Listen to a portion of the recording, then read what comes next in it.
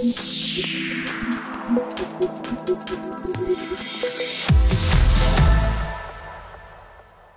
Mr. Ravi. Welcome to Infosectrain. First of all, grand congratulations to you on behalf of all of us for clearing Information Securities and ISACA's Gold Standard Certification CISM. We are curious to know how your experience while preparing for CISM. Yeah, thank you again, Saksham. So my experience was good. I took, I think, 4 months time, and initial time was primarily around just getting to start knowing about CISM, and then in between, I think it was a month's time wherein I enrolled for the training, and then another month for self practicing myself. So it was like divided into 3 phases. Okay, so how was your experience with Infosectrain? Infosectrain, I really have no words, and I think Saz was our trainer. He is really was one of the main factor who actually kind of got me that thinking, because CISM is more around mindset, and then through his training I actually got the whole mindset, because as I said, I was preparing earlier for a month on my own, but then I was not getting, even though the answers were right, but then the mindset was not right.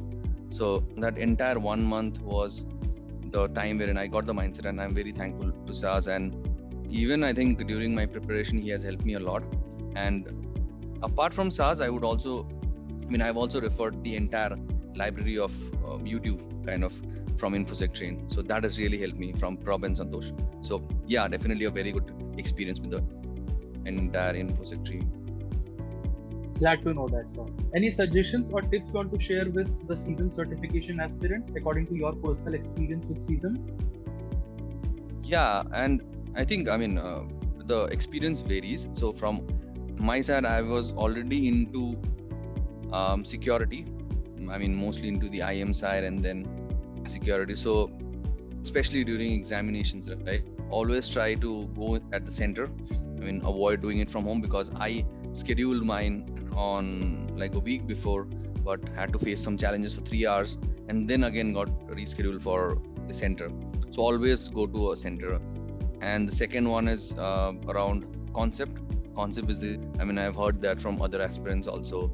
I've heard that from SARS, and just be sure with your concept. There is nothing like you'll be able to see any similar questions or familiar questions. It's all your mindset and the concept. If both the things are clear, and if you're scoring decent during your practice, I think you should be good to go ahead and give the exam. Thank you so much for sharing your valuable experience with us, sir. It was super exciting and super glad to have you and listen from you. There are many professionals like Mr. Ravi who are enrolled with us for their CISM and many other information security and cyber security certifications. We are reachable on www.infosectrain.com. Thank you, sir. Thank you so much for your time. Have a great weekend.